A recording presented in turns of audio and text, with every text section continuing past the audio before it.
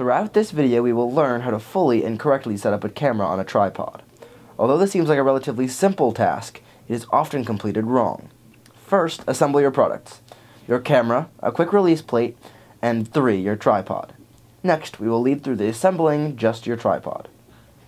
Second, take your tripod and hold it right side up. Then unscrew the bottom screws so that gravity helps you out. Extend the legs you just unscrewed and do the same for the top screws. Thirdly, look at the little green bubble at the top of the tripod. With the top leg screws unscrewed, adjust the top of the tripod until the little green bubble is within the little green circle. This assures that the tripod is level. Next, take the camera and your quick release plate and place it on the camera like so.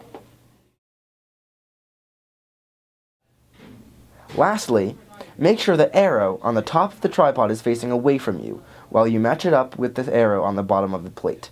Slowly slide your release plate into the top of your tripod until the red knob clicks. Then, twist and tighten knob on the side of your tripod and you're done. Release and untighten the knob, press the red button and slide out.